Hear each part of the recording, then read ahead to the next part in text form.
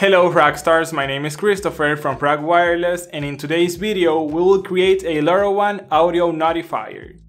This is a useful example that we can integrate into those projects in which we need auditive feedback of some event. For example, a variable exceeding a dangerous limit in a monitoring system. A process has finished and we receive a warning, or even a smart doorbell in our house.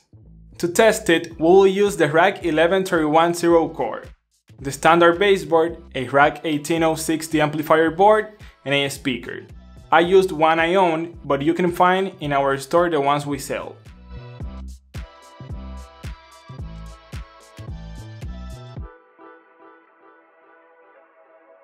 Once assembled, we download the example code from our repository, edit the LoRaWAN keys with our course info, compile it, and flash it to the board. We are going to use the Helium Network to send the LoRaWAN packages to our project. We just need to add our device to the console and that's it. Let's power it up. For this, we will use a LiPo battery to help us deliver the power for the audio amplifier. And now we are ready to send a message to our project. As the Helium Network is just compatible with Class A devices, we will only be able to receive a downlink package just after sending one from our device to the network. This means that our project will search for notifications every time it sends a LoRaWAN package. This sending frequency is set to 20 seconds.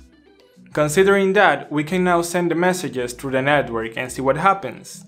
We define two commands that trigger the notification alert, B1 and G1, which will also turn on the blue and green LEDs of our board respectively and play the notification sound.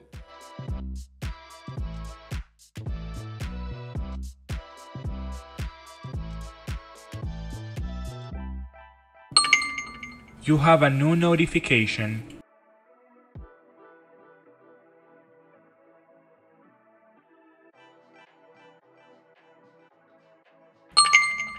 You have a new notification.